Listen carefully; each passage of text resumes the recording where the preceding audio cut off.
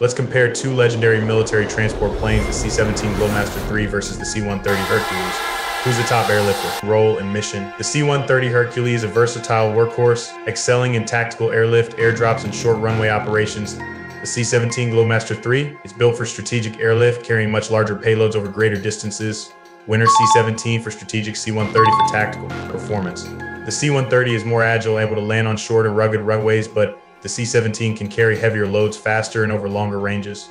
Winner C-17 for heavy loads, C-130 for shorter, tougher landings, technology, and avionics. The C-130 has evolved with modern upgrades, but the C-17 has more advanced avionics and systems for long-haul missions than Winner C-17 in payload capacity. The C-17 can carry over 170,000 pounds, including tanks and helicopters. The C-130, while smaller, is still effective for lighter loads up to 42,000 pounds. Winner C-17. So which one wins for you? Drop a comment and subscribe to Brothers in Aerospace and Defense for more.